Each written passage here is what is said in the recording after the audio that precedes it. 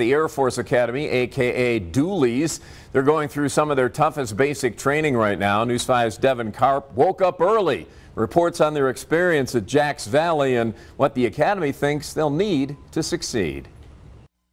In Jacks Valley, cadets from the class of 2027 are going through the hard work to see what it takes to be at the Air Force Academy. The Jacks Valley experience is an experience that is shared across all of the graduates of the United States Air Force Academy.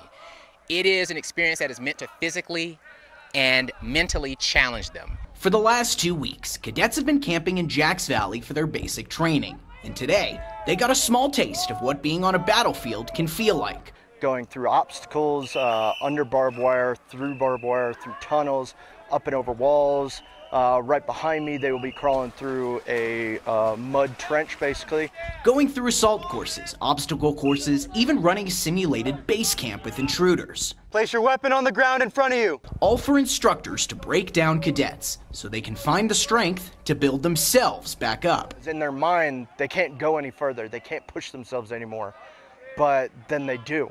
While the new cadets train like never before, rising senior cadets are in charge of the newbies, getting experience to grow as leaders. In some cases, this is the first time that they're getting the opportunity to actually lead and dictate how something happens here at the Academy. Brigadier General Gavin Mark says cadets will only get through the challenge by working with each other, because teamwork will serve them for the rest of their lives. There is really no limit to what they can accomplish if they believe in themselves and if they team together with their classmates to get it accomplished.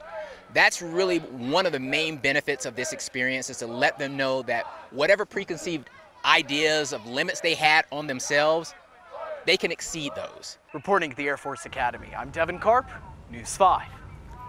Devin, thanks. The class of 2027 will finish their basic training on the August 9th Acceptance Day Parade. Classes, yes, that's the next challenge. They start August 10th. Mike? Rob, it's going to be a few degrees cooler.